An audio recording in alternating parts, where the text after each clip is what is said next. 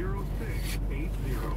I'm Jay Carter, CEO of Quicken Loans. Every day people ask me, can I still take advantage of today's low rate? Is it still a good time to refinance? The answer is yes.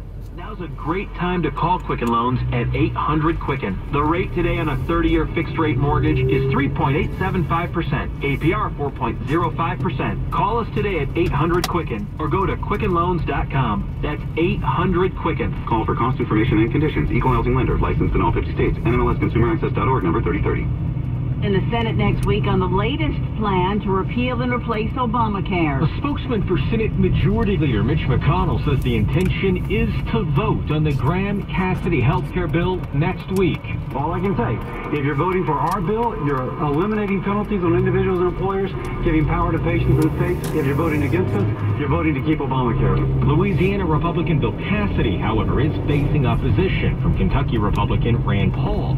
And the three Republicans who voted against the repeal bill in July, Lisa Murkowski, Susan Collins, and John McCain, are non-committal so far. On Capitol Hill, Jared Halpern, Fox News. The FDA with a new warning about mixing opioid addiction medication and other drugs that also slow breathing and brain activity. The agency warning the combinations can cause difficulty breathing, coma, or death, and should be done with caution. Another milestone for New York Yankees slugger Aaron Judge. All rise for a 45th time this season.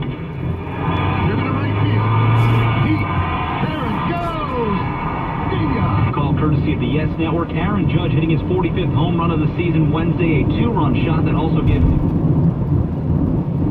the 11-3 win over the Minnesota Twins on Wednesday. Judge now with 100 runs, 100 RBIs, and 100 walks this season, matching a mark only done by two other rookies previously in MLB history, both of them going on to be American League MVPs in their careers, Ted Williams and Al Rosen. By the way, Judge now 4 home runs away from tying the rookie record set by Mark McGwire back in 1987. Matt Napolitano, Fox News. A rare Michelangelo pen and ink drawing on display this fall at the Los Angeles Getty Museum. Study of a Mourning Woman drawn in the early 1500s went on exhibit today. It was found in England in 1995, where it was part of a personal collection. It's the first museum showing since its discovery. Lisa Latera, Fox News Radio. I'm Brett Recamp with your Freedom 970 traffic, sponsored by Serta. Discover Serta's latest eye comfort memory foam sleep system or newly redesigned Perfect Sleeper. Find a local retailer at CertaRetailers.com. Stop by Home Furniture and Mattress Superstore in Albany. It's packed around Portland. We've had a lot of standing water reports and water on the roadways. I-5 northbound, the ramp to 217 affected there. I-5 north 50 minutes from the Markham to the interstate, and I-205 at north and southbound around the A4 interchange is packed.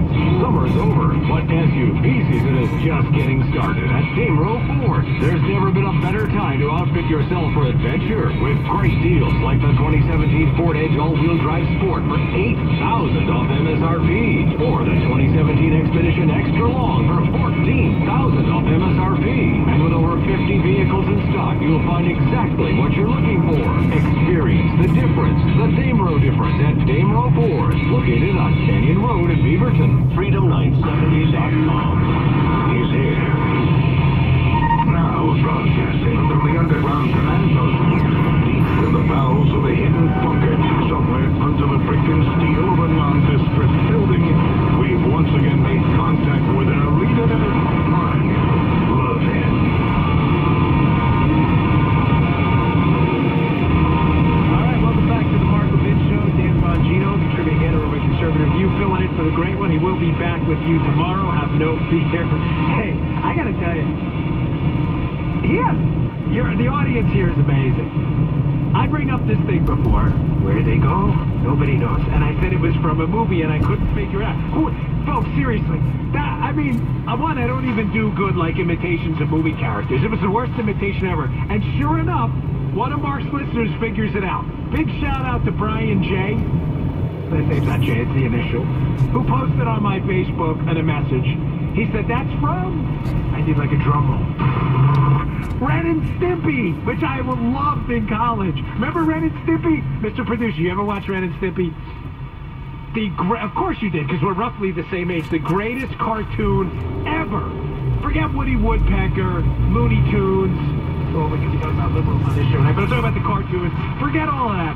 Ren and Stimpy was the greatest cartoon in human history. Ren was the Chihuahua, and Stimpy was Simpson J. Cat, and Ren Horse. It was Ren. There they go. Nobody knows. So he sent me the YouTube clip. It's hysterical. So Brian J., you are the Mac Daddy, brother. Thank you so much. I have been wondering that for years where I got that from. Now, to get back to the actual show, why did I bring that up? Because I was trying to make the point that, guys, ladies, everything is leaked on the Trump investigation. Everything. On the Trump-Russia X-Files fairy tale, everything is leaked. Trump's pajama choices, his choice of food at night, what kind of hot dogs he likes, how he watches Fox News, everything on this thing is leaked. People have leaked every detail of this thing out there. But amazingly, what still hasn't leaked is a reason Obama spied. Nobody knows. Nobody knows. Man, I need that Ren. I'm going to have to put that. That's the greatest sound cut ever. Ren, the Chihuahua. Nobody knows. Nobody has any idea. And this doesn't bother liberals even a little bit. They're not even remotely curious. You want to talk about it? I'm going to get to this a little later, too. I got a ton of content. I'm afraid I'm not going to be able to fit it in. Don't go anywhere. Don't dare leave the radio tonight. Of liberal hypocrisy and all the nonsense they do. But you want to talk about grotesque, stinking, the stench of liberal hypocrisy on this one? So let me get this straight, libs. You're not even remotely curious about how a bunch of conservative Tea Party groups managed to be targeted by the IRS at the rate of, 177 to 1? Meaning like 100 plus conservative groups were targeted and like one liberal group that forgot to dot an I on a piece of paperwork? You're not curious about that. You're not curious at all about that.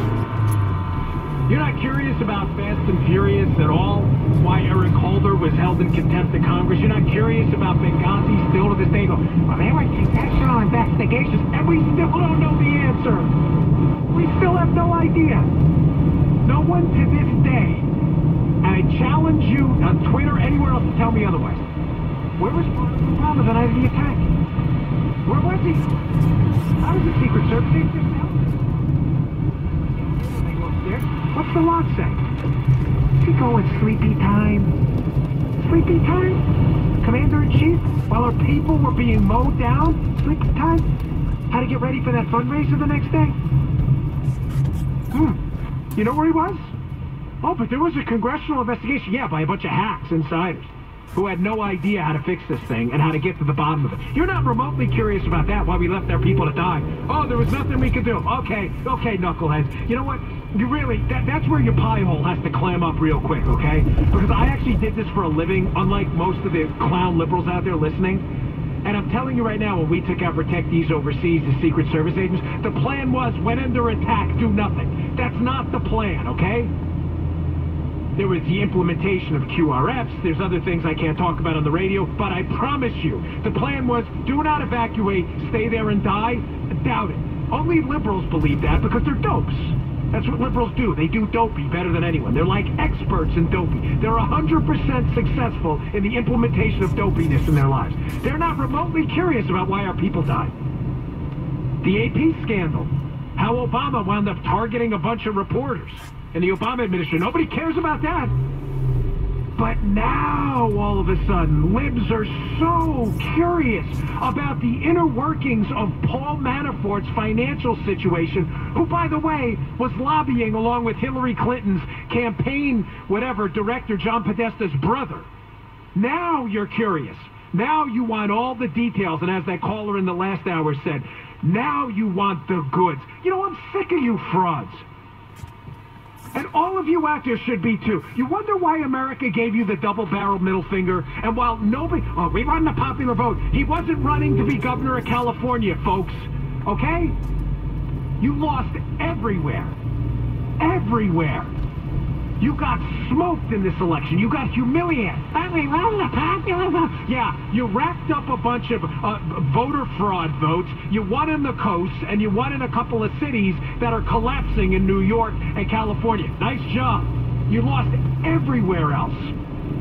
You could fly across the entire country in some cases without hitting a state that that Hillary Clinton won. They've given you the double-barreled middle finger precisely because they are tired of this. Because we disagree on principles. You disagree about America being a force for good in the world. That's the difference. And I want to be serious here for a moment. I know I use a lot of sarcasm. But I'm not indicting all Democrats here. Don't take that the wrong way. I mean it. There are a lot of Democrats who really do have... I'm serious. I know I have a lot of friends. I worked for the Obama administration. I worked for the Clinton administration. I worked for the Bush administration during my time in the White House and in the Secret Service. There are a lot